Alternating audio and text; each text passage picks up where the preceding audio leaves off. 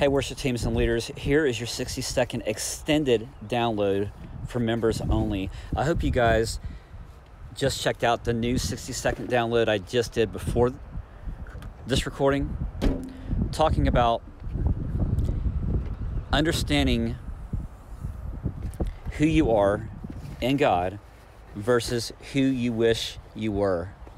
Now, I know that's kind of a loaded statement, because a lot of us already think, well, yeah, but I am in God. I already know who I am.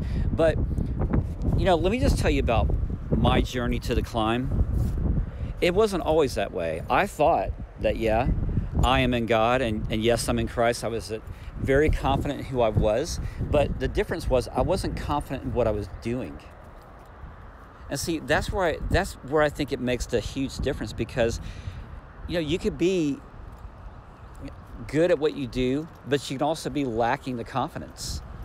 And that was me. When I started out leading worship, when I started out doing music, I knew who I was in God, but I didn't know who I was doing the things of God. There's a difference, I believe, because once let me just say, for my journey, I started out knowing nothing about leading worship. I thought I knew music. I thought I knew I could do this ministry bit. I can climb into it. That would be good. But really, I did not know what I was biting off. I had no idea as far as the people that I had to minister to, what it meant to be a minister, what it meant to really do music, not for myself, but for God and for the church. And I know that we all nod and we say things like, yeah, I get it. I can do this. But, reality is that you don't. I mean, when I look back over the past 20 years of me doing what I'm doing today, I knew nothing when I started.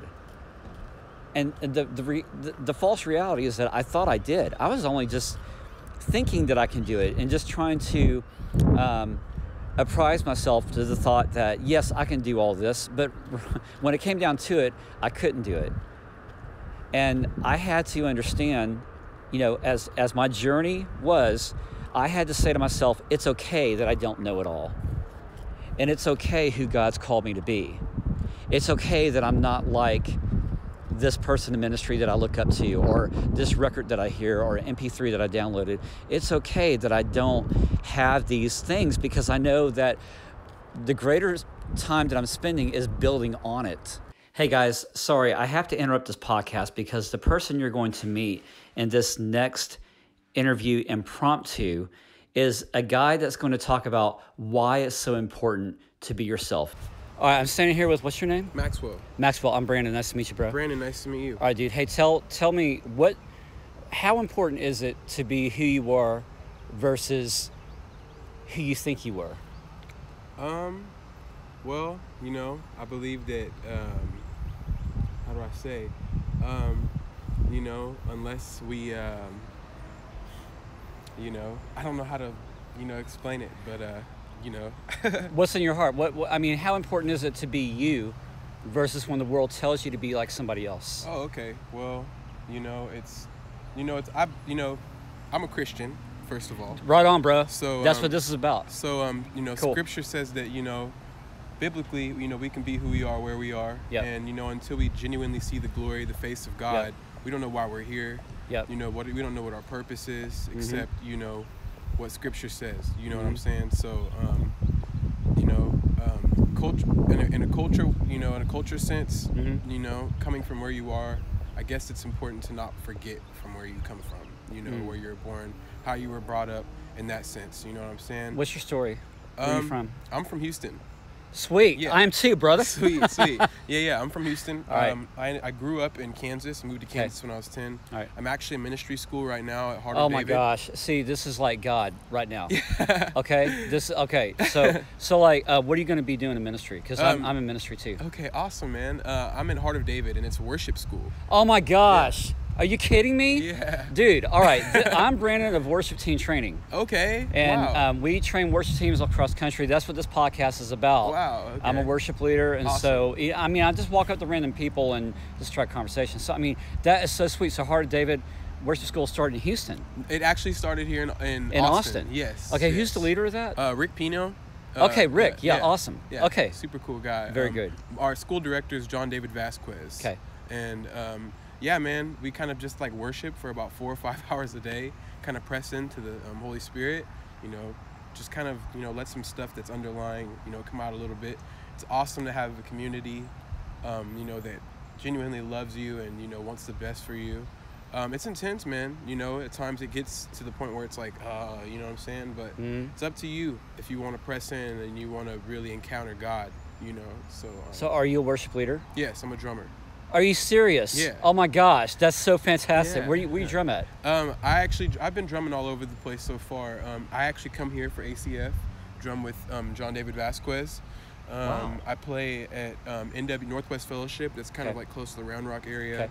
I've played at Harvest Church. I can't think of the town that's in, and River in the Hills. All right, I'm gonna get your contacts so that you can drum for us sometime too. Yeah. All right, so tell us, like, how important is it then for worship leaders, for teams, people who aspire to do something great, but yet they got the barrier that tells them that they can't? Well, it's not about you. It's about the presence of God. It's about Him playing through you. It's not about you. It's about the people. So awesome. Yeah. Maxwell, thanks for your time, brother. Yeah. I think that we waste more time thinking about the things we wish we were versus understanding who we are. And that's the whole point. So what helped me was that I just had to have now brace yourself when I say this. I had to have I don't care attitude, but in God.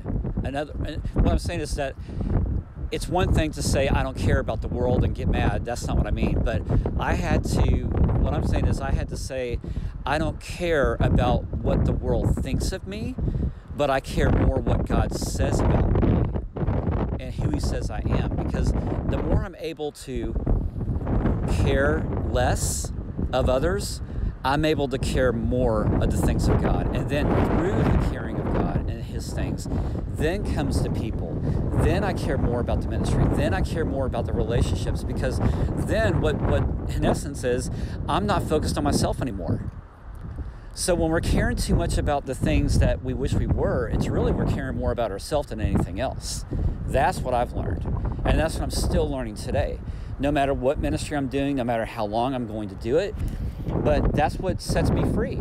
And it's only God's grace that does that, because now I have the understanding of, you know, I can make these decisions and not worry about what other people think, because I know if I'm putting my 100% effort in God and what He's called me to do, then the byproduct is going to be that people will be ministered, people will be affected in a positive way, because it doesn't have my thumbprint on it about me being me. Making it about myself is what I mean. So, you know, understand it's about who you are. And yes, it is about the fingerprint that you're leaving, but you got to keep this in mind. It's not your fingerprint. It's God's fingerprint working through you. And the more and more that you wrap your head around that understanding, then it's okay. Then you can let go. And when you're able to let go and not care, you start succeeding more in Christ than what you've ever dreamed. Let His word be your compass. I hope that this encouraged you. Hit me up, Brandon at worshipteamtraining.com or Brandon, BRANON, at WTTU.co. Members, I love you. I hope this helped. I'm praying with you. I hope you have an awesome week in this holy week of Easter. Make it the best, make it the most. Care less about yourself, care more about God. Love you. Peace.